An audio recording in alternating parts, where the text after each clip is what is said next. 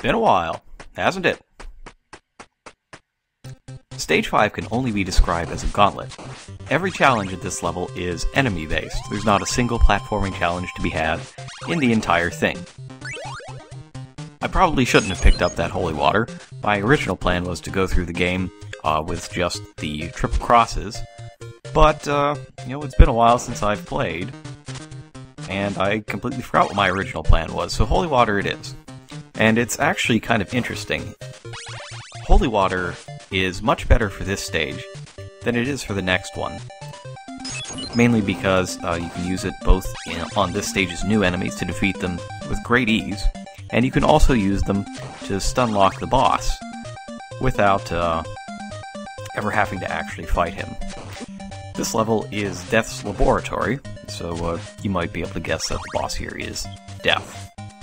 But if you're not, stay tuned at the end. I am going to cheese him, since I have the holy water, but I went back and I did another recording of how to fight him properly, so look forward to that. I'm actually a really big fan of this particular segment. The combination of the red skeletons and the fleamen is actually a considerable threat.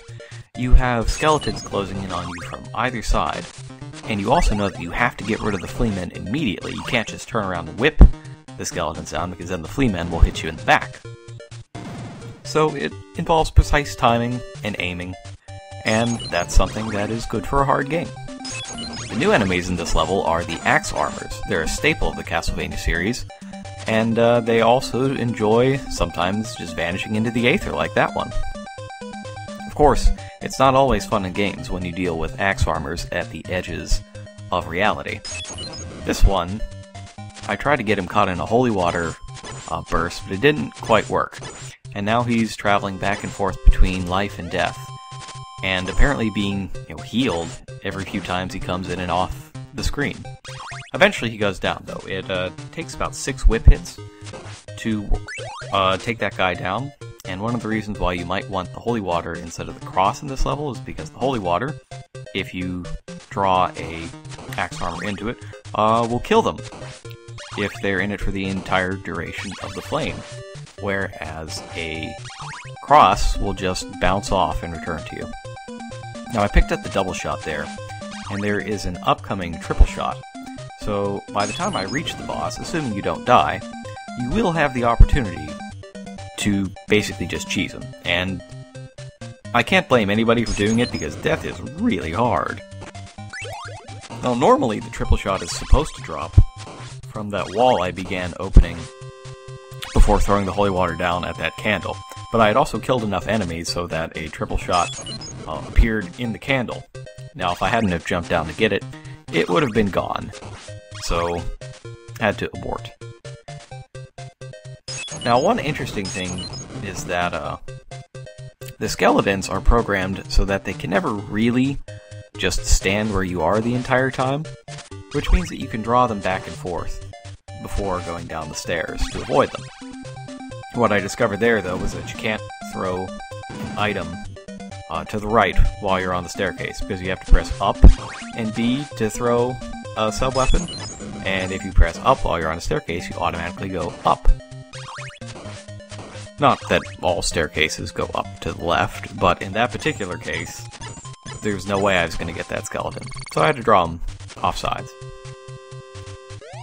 And that is probably the most meaningless invincibility potion I've ever picked up. I'd much rather have it up here. This is the final gauntlet up until the boss. You've got Medusa heads coming from both directions. You've got axe armors. There is a distinct danger that you might accidentally pick up the knife a bit later on in the hallway, which would be just an absolute disaster. And you can see there that if you throw your holy water correctly, you'll keep an axe armor completely pinned down, and will kill it. That can try to trick me.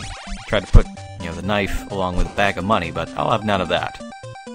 And speaking of things that I will have none of, I will have none of Death's shenanigans. Oh, how the mighty have fallen into some fire that I put there. And that concludes Stage 5.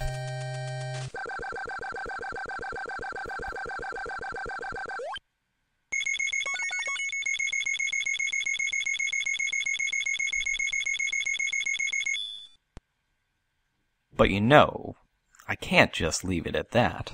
You didn't get to see any of Death's fun tricks. So behold Death in all his glory.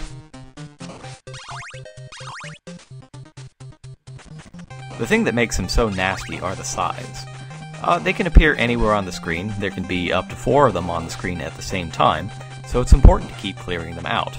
When there's only 3, there's a fine chance that you might be able to, avoid them. But once you get to 4, they can come at you from every direction, or every direction that you're capable of going, and it can be a real pain in the ass. As you can see, I barely made it out of this fight. But that's how you fight Death, if you're not a cheating bastard.